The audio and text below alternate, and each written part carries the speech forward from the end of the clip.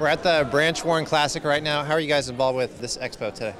We're here with Gasp and Better Bodies. We came with Destination Dallas, which is where we train at and I now work at as a personal trainer. So we're here doing some giveaways. If you come do photos and stuff, we're giving some beanies and wrist straps and just kind of working with the community, trying to get people to come into the gym and train over in Allen, just north of Dallas. So it's been a fun day. When Olivia won the national show a few weeks ago, were you there? I was there. I was actually filming it live on Instagram, and I think when she won, I jumped up screaming and got super lightheaded and had to sit down for a good 20 minutes. But no, I go to all her shows. I'm the stage husband, yes. So I get all the anxiety. She's cool, calm, and collective, and I'm shaking, getting ready to be sick, and waiting for her to get on stage, and she gets on there, kills it. But yeah, I was definitely there. I got to see the prejudging and the finals, the announcements, and it was just an amazing experience to see her on stage. Yeah, he's the equivalent of the cheer squad mom. Literally right after I get off stage, I text him because all the restaurants are closing right as the show was ending. So I was like, okay, did you go get the food? He's like, I'm on it. I've got it in the cooler. This is getting delivered at this time. I've got your food set up in the room. There's an air fryer in the room. The sweet potato fries are still hot. I'm like, oh my gosh, you're such a cheer squad mom. But I could not have done any of it without him. And you really do have to have a support system in some sort of way, especially if you're a diva, which I guess I am. She's not that bad, but I prefer stage husband, not cheer squad. But no, she actually, through her prep, she was so easy to deal with, and I was expecting her to be really difficult, really emotional, and she handled it like a champ, to be honest. Yeah, I think he's just very patient.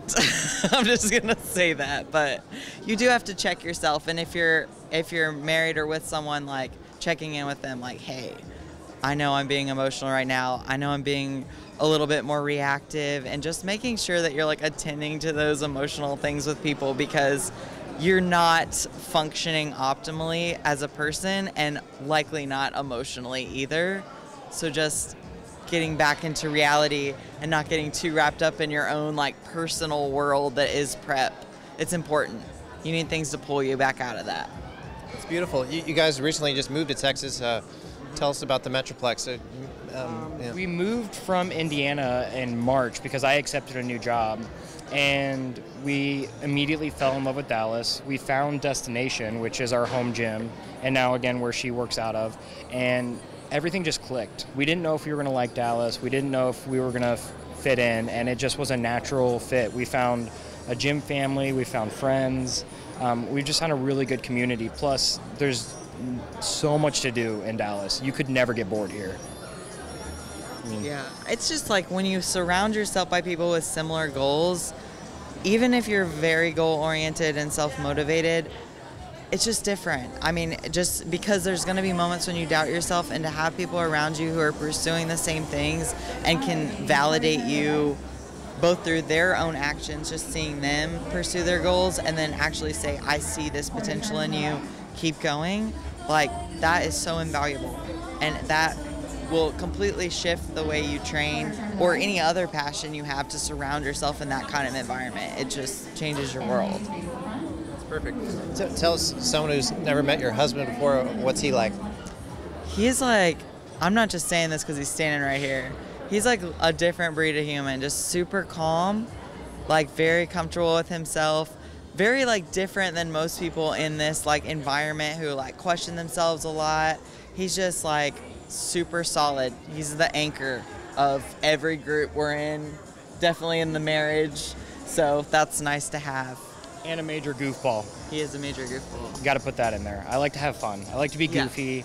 Yeah. Took a long time for me to be comfortable with who I am, but I woke up one day and I was like, I'm going to be what I want to be, and it's paid off. Learn that, when you're yourself, people tend to like you more than you trying to be them or trying to be someone else. Yeah. So I just kind of took on my own identity, and it worked out well for me. Yeah, and this is a sport where you are naturally very self-critical, and you're being criticized by other people as well. For your body, you've worked hard and you're still getting negative feedback sometimes. But he has taught me a lot about having a solid identity in yourself and how important that can be. And not that you say that you won't take the feedback, but that you are comfortable enough with who you are that you can take the feedback and be objective with it and handle it well. Last question, and tell us, someone who's never met Olivia before, what's she like? She is probably the hardest working person I've ever met in my life, almost to a fault. She does not skip out on like anything. If she has something she wants to get done, it's gonna happen, and it's gonna happen at 110%. She's super passionate, and she has the biggest heart I've ever met. Like, she'll give the shirt off her back to anybody.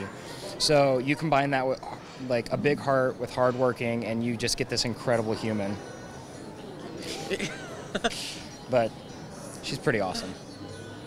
And she's also goofy herself too. Yes. If she ever shows it. Yes, I am. Well, mine just happens and more like you do it more intentionally. I just accidentally do goofy things. She's king of the dad jokes and puns. Yes. I'll save those for next time. You guys are so awesome. I think, Olivia, we'll be seeing you in the future on the Olympia stage. Thank you so much for your time. Oh, thank you for that. I hope so. That's the goal one day. She'll be there. She's going to be there.